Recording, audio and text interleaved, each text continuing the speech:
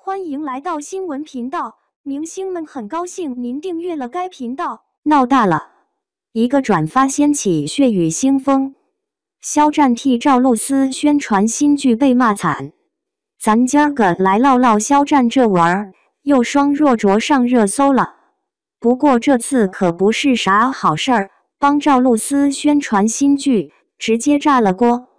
想想当年，肖战那可是被全网黑得体无完肤，赵露思这妹子呢，偏偏在那节骨眼上，又是表白又是发美图，整得跟没事儿人似的，热度蹭蹭涨，可把肖战的粉丝气得够呛。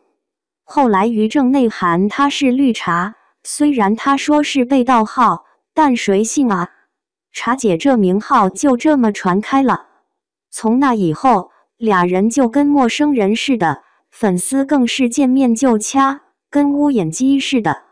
好家伙，这都4年过去了，肖战突然给赵露思宣传新剧，粉丝和吃瓜群众都傻眼了，说他这是背刺粉丝。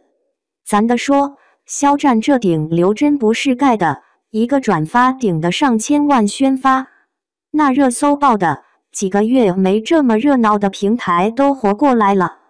赵露思这剧有没有人看不知道，但热度肯定是有了。不过，骂肖战的那些人，是不是有点儿戏精上身了？娱乐圈这地方，本来就是个名利场，哪有啥永远的朋友和敌人？大家都是为了混口饭吃，表面功夫还是要做足的。肖战这孩子没啥背景，全靠自己打拼，走每一步都得小心翼翼。电影圈那更是龙潭虎穴，谁知道啥时候会被捅刀子？多个朋友多条路嘛。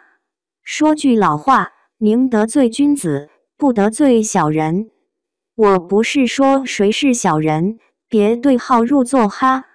成年人的世界，哪有那么多非黑即白？